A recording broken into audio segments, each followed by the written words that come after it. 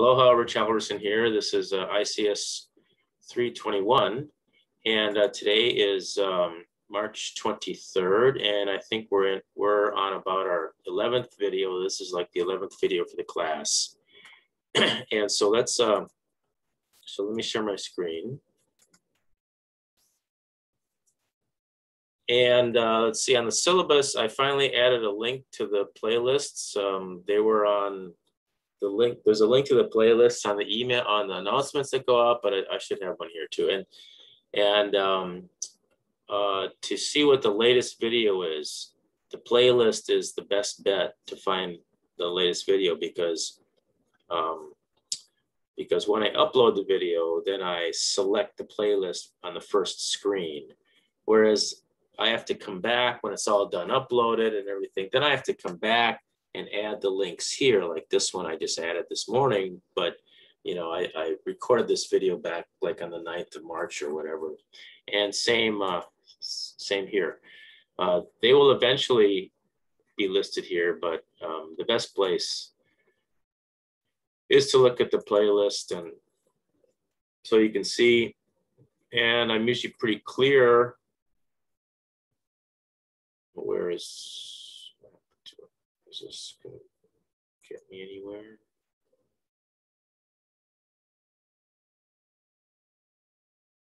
And I'm pretty descriptive about what I cover there, so that's good. All right, and I just want to mention, you know,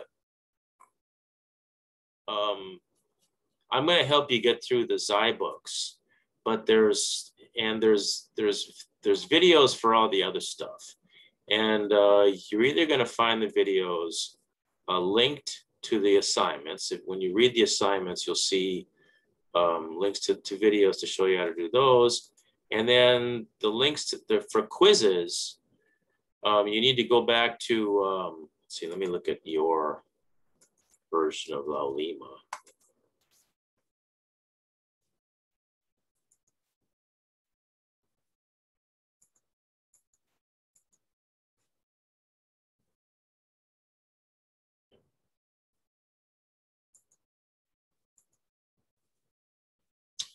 And you can go back to previous semester videos and find solutions to the quizzes if you're having trouble. You know, the idea is that you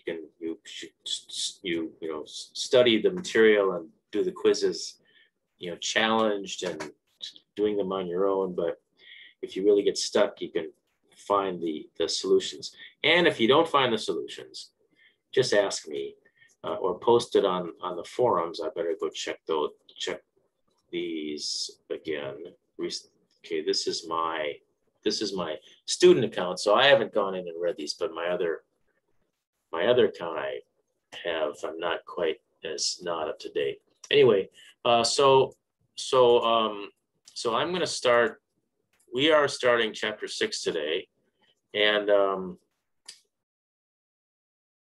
chapter 6 has to do with transaction management. So let me try to open this up. And this is a topic that is unlike the rest of the topics. We aren't really talking about programming here. We're talking more about operating systems type stuff, and what kinds of database operations or statements, or a sequence of database statements which make up a transaction, which can make up a transaction. It's about executing transactions concurrently with other transactions. And you know, a database system can be isolated where you're the only user, and then it doesn't matter because all your stuff just happens, you know, in sequence. But if you're on some sort of shared system or a multiprocessor system, or you know, lots of kinds of systems where there's more than one program in the system that's accessing the same database, then you you run into operating systems type issues like schedules and concurrency and all that. So that's what this chapter is about. And it's basically just understanding concepts and knowing what to avoid and when perhaps you should use certain approaches to schedules and to maintain concurrency and everything. Okay, so a transaction, let's see what this looks like. So today, I'm probably just gonna get through 6.1 and 6.2, and I'm gonna sort of get down to the point where I'm actually doing some of these participation activities because they're not that obvious. And so I'll get you started on all of them, and then you should be able to go through them and finish them.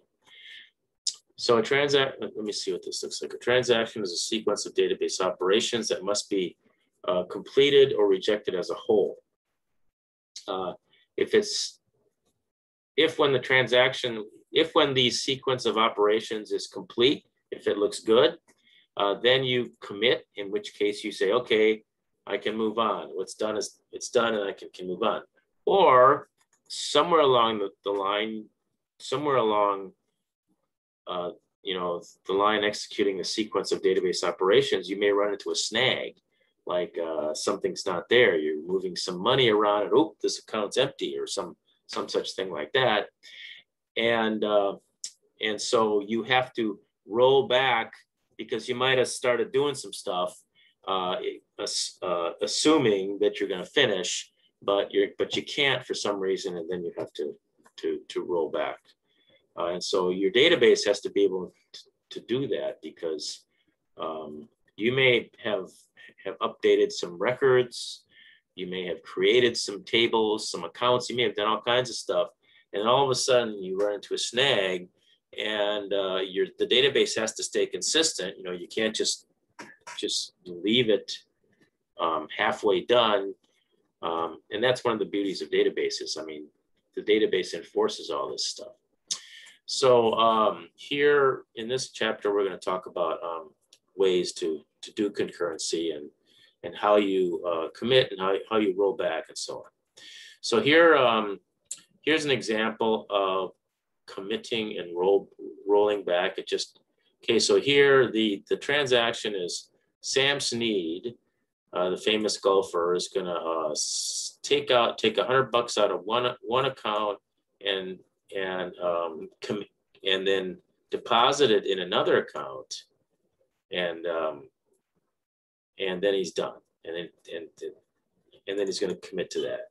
In this example, Sam Snead subtracts $100 from account B, and then for some reason decides something is wrong. It's the wrong account or something, and he's not able to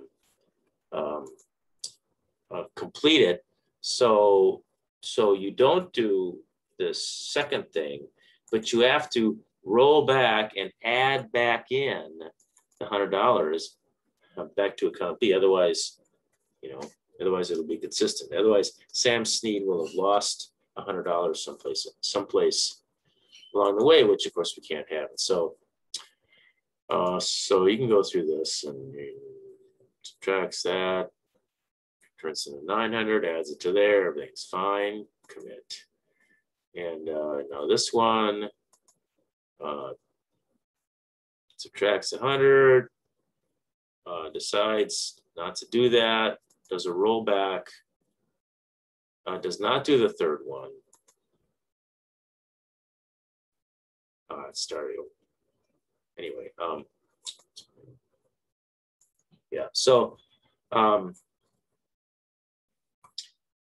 it rolled back. Anyway, all right, so there's these four properties that all transactions must exhibit. And ACID is the acronym to remember what they are: atomic, consistent, isolated, and durable. Okay, that's ACID. And so atomic means that a transaction needs to be atomic. It means it either has to finish completely or it didn't do anything at all, or it was either rejected completely or finished completely. So the database is either going to be in exactly the correct state that it would be in if the transaction never started or never was attempted, or it'll be in the state where the transaction is completed and correctly and everything is still consistent, but it can't ever be in between. So you have to make sure that it's atomic. Okay, if it looks like it's not going to be atomic, you got to do the rollback to make sure that when you're done with the rollback, it's like it never happened. Consistent means that that all the rules governing the data are valid, and this is like foreign keys. So like if you have if you're inserting some record that depends on if you're inserting some information about an employee and you have an employee number in that record, there better be an employee in the employee table that has that record number. Otherwise, okay, so that's a rule. So you can't do anything that would break any of these rules. And it's those database rules, but it's also rules like you might have a business rule, like I like the dumb business rule which is not a business rule at a university, but is like an employee will never make more than his or her boss. Okay, that could be a rule. That could be just some dumb business rule. Okay, and this small little company has that rule. Well, you can put that into the database, and if anybody ever tries to, there's an employee connected to a boss, to another employee that's a boss, and that the boss has a salary, and the employee has a salary, and someone goes in to try to update the employee's salary, and all of a sudden it runs up against this business rule. That business rule can be programmed into the database, of course, so using a trigger, as we know, and that's this consistency term. So the database has so when a transaction's over, it's got to be consistent with all those rules. Isolated means as the transaction is taking place, it's not interfering or being interfered by any other transaction. Okay, and then durable means that once the transaction is over, it's permanently saved. Okay, regardless of system failures. Okay, so somehow there's this transaction, and then you have some sort of super maybe that's where something like a RAID disk drive or something where you do this transaction and all of a sudden there's a disk failure. It's a RAID disk drive would be able to recover the data, and a system like a RAID is important for the databases to be able to maintain this property of durability. So we have two systems. We have a recovery system which enforces atomic and durable transactions, and that means if something happens midstream, it's able to do what it needs to do to maintain the atomicness, the atomacy, or whatever the word is, of the transaction. It either looks like the transaction never took place, or it looks like the transaction took place and completed completed successfully, and durable. And then the concurrency system enforces the isolated transactions. Okay, so here's consistent. All right, so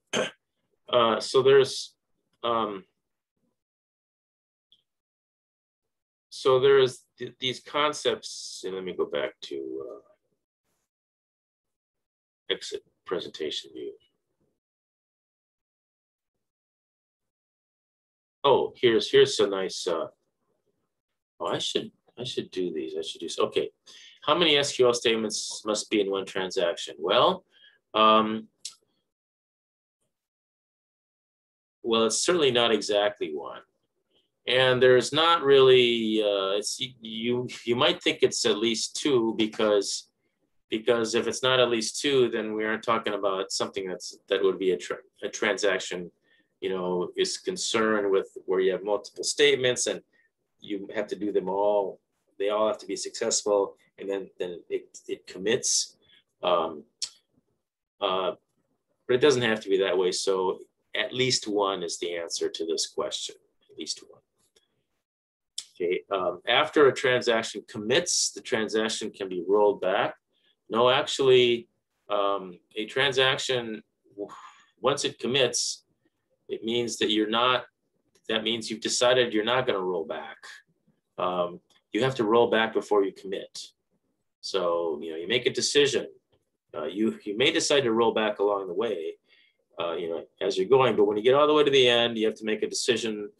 Am I going to commit to this? And if you're not going to commit to it, then you will roll back. So I'm going to say never. Yes, okay.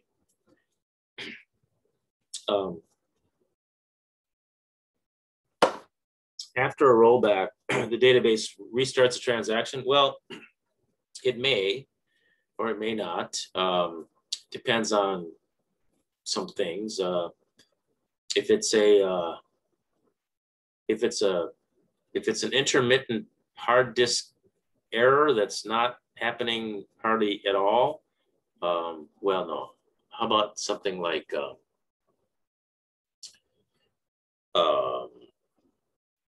trying to access something over in the transaction. The transaction requires accessing something over the internet. Let's say, I'm just making this up, and that can be intermittently. So something could be intermittently inaccessible, and it's not that big a deal. So then it may, you may try a rollback, or if it's something like the power supply failed or something, then it may not. But anyway, so the answer is sometimes. So here, I just talked about these 4 properties and this thing. And so now here's a nice participation activity. And so here we look and see, we look at these descriptions of incidents, and we're supposed to say which ACID property must have been violated. Okay, so a transaction increases all employee salaries by 10%. However, due to a system failure, increases for only half of the employees were written to the database. Well, I guess that would be atomic, because the transaction is increase all the salaries by 10%, and it started, but the system failed and it didn't finish, and so it was not an atomic operation. So what do you do? I don't know. You should roll back. A transaction saves a row with a foreign key. However, the foreign key is not null. However, it does not match any values in the corresponding primary key. So that's like you have a transaction. You're inputting a transaction about employee Joe Schmo, and it's in Joe Schmo's employee number is 123. But then, so you try to insert that in, but then you go overlook in the employee table, and there's no employee 123. So Joe Schmo's not, there's no Joe Schmo, or possibly Joe Schmo's got a different employee number, right? Employee number. But anyway, so that would be consistent because it's a foreign key. It's a rule. It's not being followed. 2 transactions running in parallel reserve the same seed for 2 different passengers. Well, that's isolated. These transactions have to be isolated. And then the last one, durable means so a transaction withdraws $500 from an account and deposits and deposits that $500 into a different account. But due to a system disk drive failure, the second one never happened, and the information is permanently lost. Well, that's durable, of course. We can't let that kind of thing happen. And a database, databases are designed to make sure that all these properties are followed. So, how many ways can concurrent transact? We're talking about isolation. Talking about isolation. The concurrency system here enforces isolated transactions, and so these are the three different ways that these are the three different kinds of problems that can happen when you have concurrent transactions and you aren't successful at keeping things completely isolated. So these are the things that can happen. You can have what's called a dirty read, where some transaction updates some data, and then some other transaction comes along and reads the data, but then the first transaction decides to roll back. So in other words, this middle transaction, so the transaction that read the data ended up reading the wrong data. It read data that was uncommitted, and it turns out that it was never committed, and so that's a dirty read. A non-repeatable read is when the transaction. So it's a case where a transaction might want to read the same data more than once, and is depending on it being the same. Okay, so that can happen. So a transaction checks to see if something is possible. It checks to see if the data is okay for some update, and then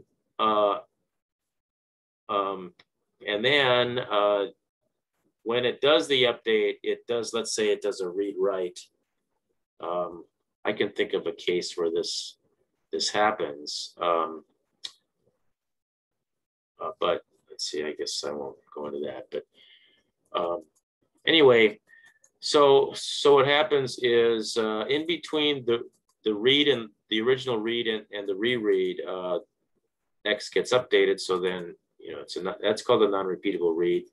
And then a phantom read is when, let's say that a transaction is reading rows of data out of a table, and while it's reading the rows of data, some other transaction comes along and inserts a new row into that table, or in fact maybe deletes a row out of the table, and then by the time the first transaction is done reading the table rows, the table has changed. So it's a different. So there would have been there could have been a phantom read in there.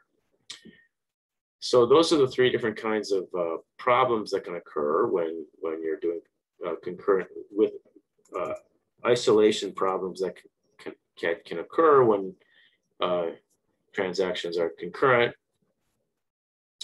And here's some examples here. A dirty read. Here's a dirty read.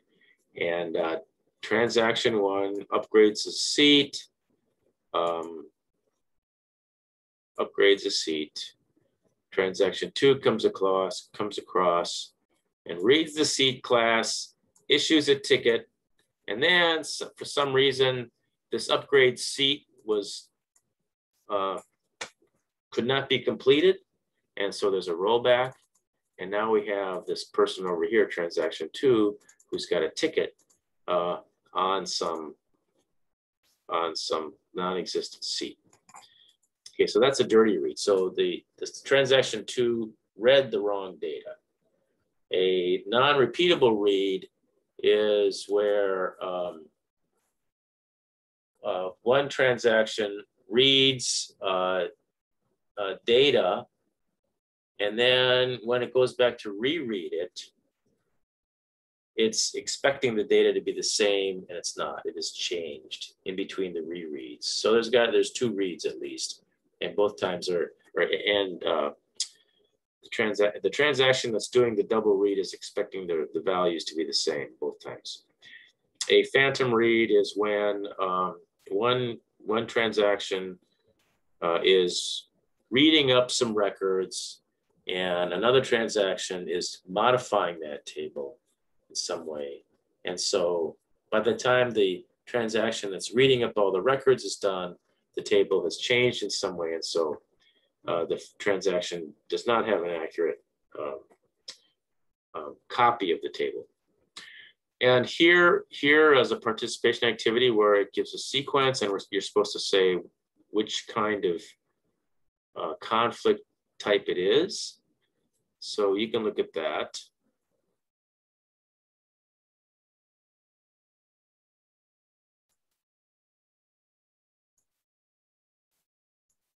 So this one looks like T1 reads salaries of some accounting department employees. Then T2 comes along and does some stuff. And then T1 reads up the remaining accounting employees. Well, that sounds like a phantom read, because it's reading a bunch of stuff and something happens in the middle. So I'm going to say that's a phantom read. Increases Sam's salary, reads Sam's salary, rolled back, computes Sam's salary based on the wrong salary. That would be a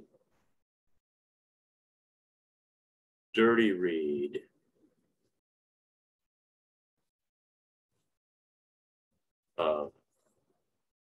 Computes total salary for entire company, increases Sam's salary, commits, computes total salary by department. Okay, so this is two reads. Is this a non-repeatable read? I might be wrong there. Oh, I guess so. Okay. Anyway, and then this is a dirty read. All right, so anyway, and then here, this talks about how when you're dealing with external resources, how sometimes you just cannot help violating some of these asset properties. And so you have to figure out ways to manage that. Here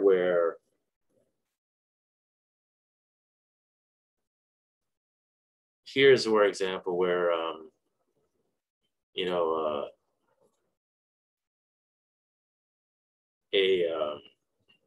two examples of where the external system is the laptop that's connected to the airline reservation system, and for a transaction to be complete, I mean, you need to have everything working.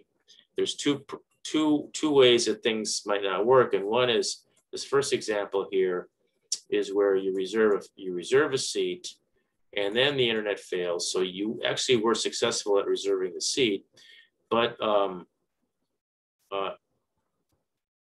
the internet fails, so the user never gets the confirmation message, and the transaction commits, and so the user doesn't even know that the seat was reserved. The second case is where you reserve a seat, send a confirmation message, and then there's a rollback, and the user doesn't. In both cases, I guess this second case, in this case, a rollback confirmation message is never sent. So anyway, the user thinks, the confirmation is an invalid confirmation. And so here it helps understanding. I think all of these are false. And here we are. Let's see. Can I start this over again? Select the asset property violated in each example. So four transactions run in parallel to reserve the same table from different computers. Well, that would be isolation.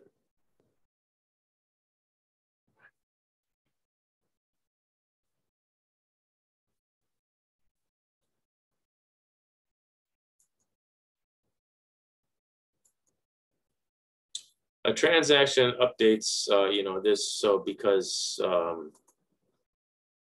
each transaction believes it's running in isolation and they're not, and it reserves the same table. So one transaction affects the accuracy or the consistency of another transaction, which of course violates the isolated property. Transaction updates all accounts with a balance amount of null to 0. The updates are written to the database, but due to a drive failure, that would be durability, wouldn't it? I think it's durability. Transaction foreign key does not match. That sounds like consistency. We're talking about database integrity, and then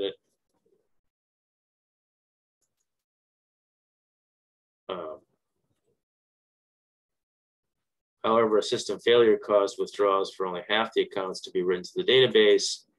That would be atomic.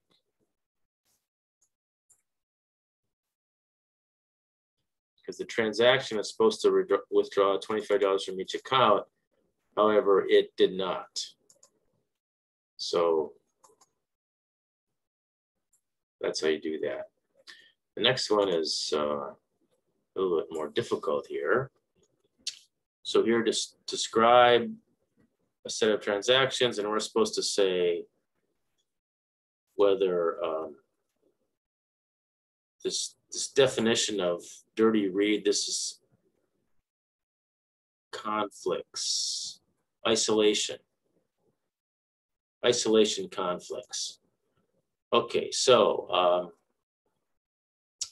T1, what's T1? Well, T1 deletes account A, T1 commits.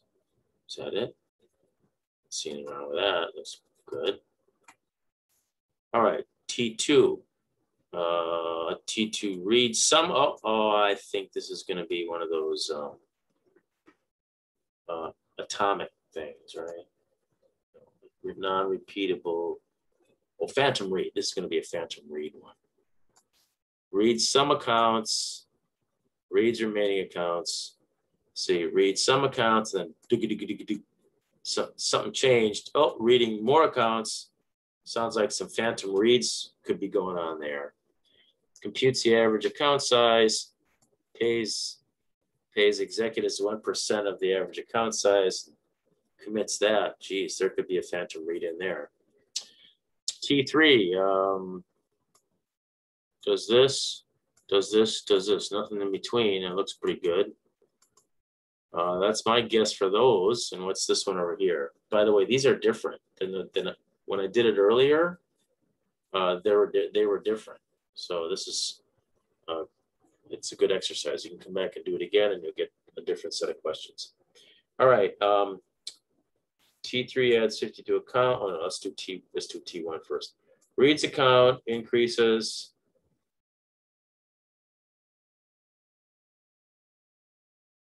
Well, this adds account, and then this rolls back, so that negates this. In the meantime, this thing reads the account, increases it by 10%, and commits. Whoa, that's so that would be reading, be a dirty read, or a dirty read,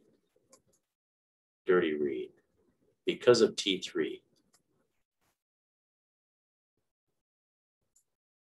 Yeah, because of T3, it made this read be wrong. What's T2? T2 reads, pays, commits. Nothing in between. Looks good. T3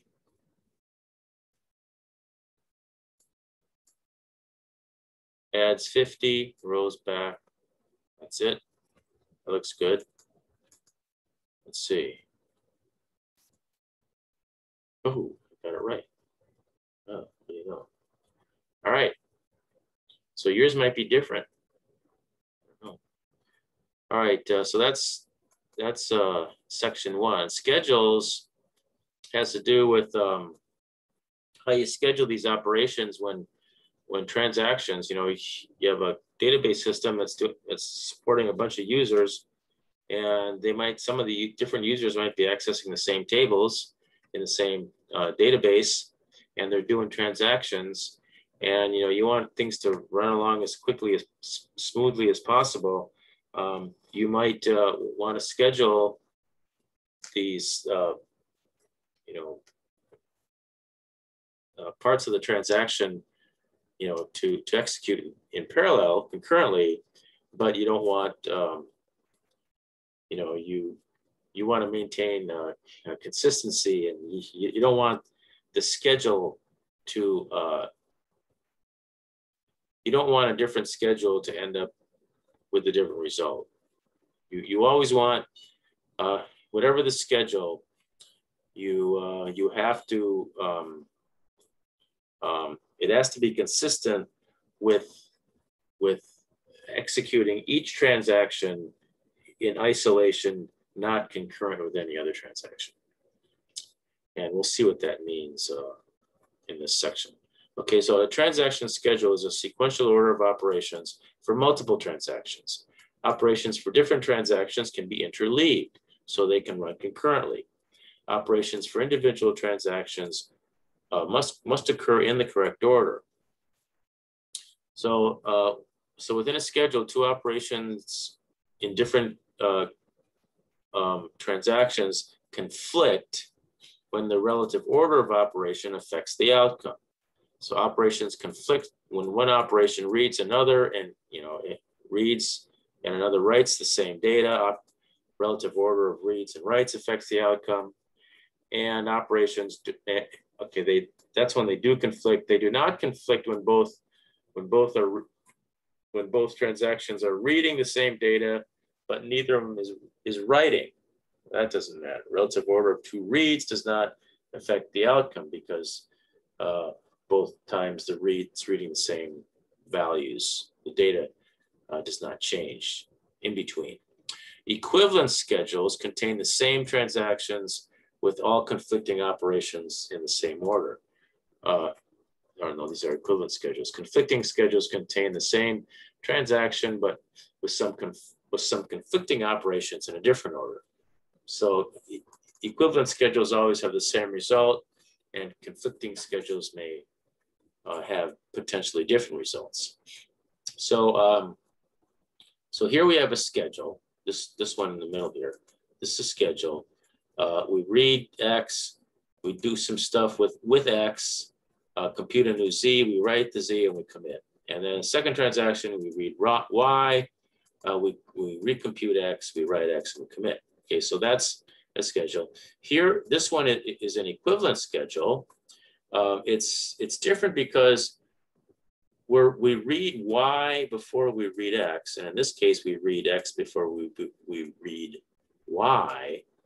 So it's different in that way, but still, the outcome is the same, because once we read X, we do everything we're going to do with X, and we do nothing with Y. Transaction one does not affect Y at all, so it doesn't matter when you read Y. No, transaction one does transaction two affects X, and if we want the equivalent schedule to be the same as the original schedule, we have to make sure that the order of X being written with respect to X being read is in the same order as the original schedule. So T1 reads X first, and then T2 writes X second. And that's the same in both schedules. T1 reads X first, and T2 writes X second. Now in this conflicting schedule, it's conflicting because T2 writes X before T1 reads it. Now that's the opposite. See, so that's going to be messed up. That's going to be different. That's the point here. And this thing, test your understanding of that. Let's see, refer to the schedules in the above animation. These schedules up here, use these initial values for each question. After schedule executes. Oh, this one, schedule. Okay, after schedule executes, what's the value of Z? Well, let's see. I want to know what this value is. Oh, that's easy. What's X? X is 9. And X divided by 3 is 3. So Z must equal 3. So Z must equal, is there another? That's it. So Z must equal 3. Yes. After equivalent schedule, that'd be this one. What is the value of Z? Well, it should be the same. After conflicting schedule, what's the value of Z? Well, now it's different. So we read Y. So now Y matters. We read Y, X equals Y plus 2. So Y is 4, yeah? So X now equals 6, and we write 6. And so now this is 6 instead of 9. And 6 divided by 3 is 2. So Z is equal to 2. 2. So anyway, you can finish that. Schedules and concurrency. A serial schedule is a schedule in which functions are executed one at a time. Transactions are executed one at a time. Serial schedules have no concurrent transactions. Every transaction begins, executes, commits or rolls back before the next transaction begins. All transactions in a serial schedule are isolated, perfectly isolated. So any schedule that is equivalent to a serial schedule is a serializable schedule. A serializable schedule can be transformed into a serial schedule by switching the relative order of reads in the different transactions. The order of all operations within a single transaction and reads and writes in different transactions cannot be changed.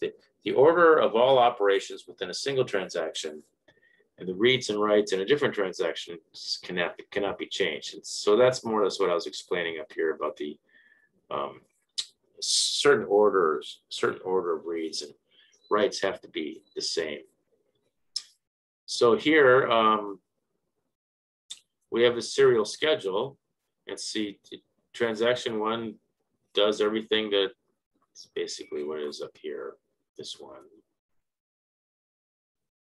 And a serializable schedule is, well, we are reading Y, and then we're doing some X stuff.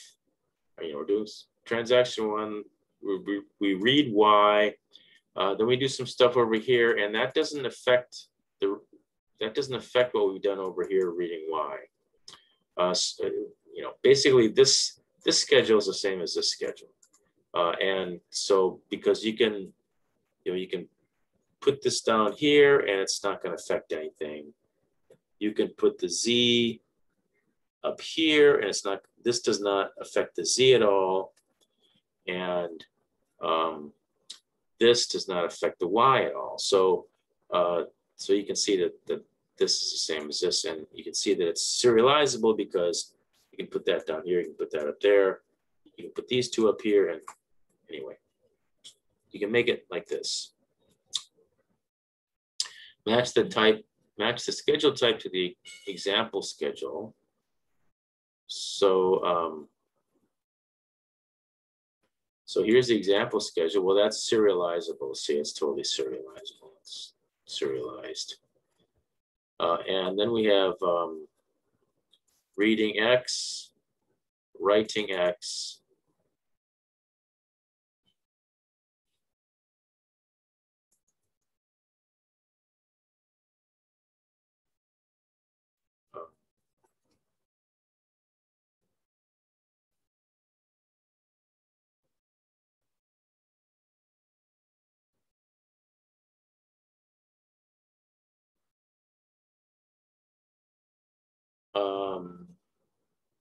This one would not be serializable because if you really want this to be the outcome, this X is going to be dependent on this X. This X is going to be dependent on this X. And then when this thing writes X, it's going to overwrite this X.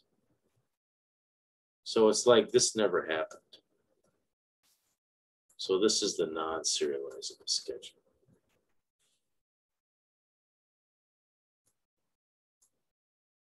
And this would be the serial. This is serializable, and this is serial.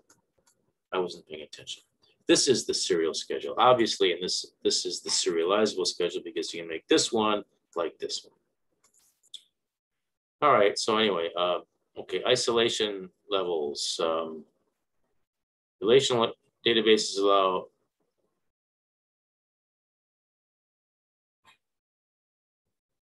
so if it's serializable, then you know you're fine and you aren't dealing with any sort of concurrency at all. Run serializable schedule with concurrent. Serializable transactions run in a serializable schedule with concurrent transactions. Isolation is guaranteed. Now, repeatable read transactions read only committed data. So these are ways of relaxing the rules to speed up, you know, so you can speed things up. But you run the risk, you still run some risks. You can see in this with the repeatable read, and you can read this more closely and convince yourself that of this here, that when you do a repeatable read, transactions will read only committed data. After the transaction reads the data, other transactions cannot update the data. So a repeatable read prevents most types of isolation violations, but it does allow phantom reads. Phantom reads are a tough one. Okay, and so read committed allows non-repeatable and phantom reads. And read uncommitted can allow transactions read uncommitted data, read uncommitted processes concurrent transactions efficiently, but allow a broad range of violation errors and so on. Schedules, serializable schedules affect concurrency, which supports isolated transactions. 3 additional schedule types affect the recovery system, which supports, the recovery system is what supports transactions, being atomic and durable. A non-recoverable schedule. In a non-recoverable schedule, 1 or more transactions cannot be rolled back. In a cascading schedule, rollback of 1 transaction forces the rollback of other transactions. And in a strict schedule, a rollback of 1 transaction never forces the rollback of another. So here, this is an example of where, you're allowing, you write something, you read it, you have a rollback, okay, you allow that, but if there's a rollback, then this one has to roll back also. So this rollback causes this rollback, basically, because this was allowed, because you're allowed to read in between the write and the rollback here. Here, you can't. Non-recoverable, here you're you read and you commit, and you can't roll back after you commit. So you read, you commit, and then over here you try to roll back and can't do it. You shouldn't do it. So this tests your understanding of that. Transaction A writes data and rolls back before transaction B reads the data. Well, that's strict. Transaction A writes the data, transaction B reads and commits. Oh, well, that would not be recoverable, methinks. Okay, here's a nice challenge activity. And we're at the end here, so let's try to do these. Enter the value of Z after each schedule executes. Initial values are, okay, these don't look too difficult. There's just one of them. Okay, well, let's, all right, I'm gonna try this. Enter the value for Z after each schedule executes. Initial values are this. Okay, so we read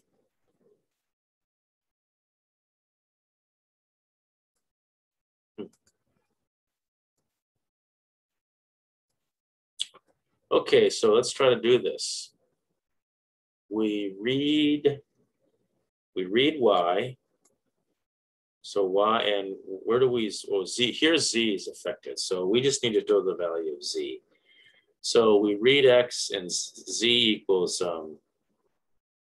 equals X times 2. So X is 4. And 4 times 2 is 8. So Z is 8. So I'm going to put 8 here. Okay, that's 8. The next one we're supposed to figure out what Z is. Right up here. So it's X, 4 times 2 is 8.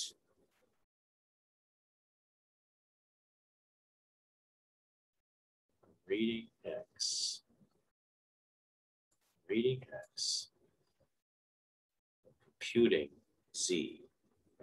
I'm reading X and computing Z. Okay, so that's the same thing, 8. And in this one, I'm reading Y, which is 2. 2 plus 4 is 6, so X is 6. Writing 6, reading 6. Okay, I'm not reading 4 anymore, I'm reading 6. 6 times 2 is 12. C is 12.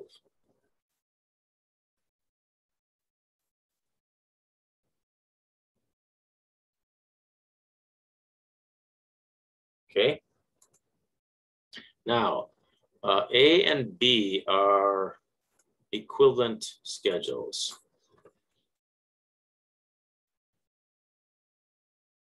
A and C are conflicting, and B and C are conflicting. That's what I think. Check. Oh, all right. Well, anyway, it is 3:28, and today I covered Chapter 6, Sections 1 and 2 on transaction management, and we'll cover the rest of this chapter next time. I have scheduled another class for this week, so I will see you again on. The next video is scheduled to be recorded this Friday at 11:30. So thanks for watching.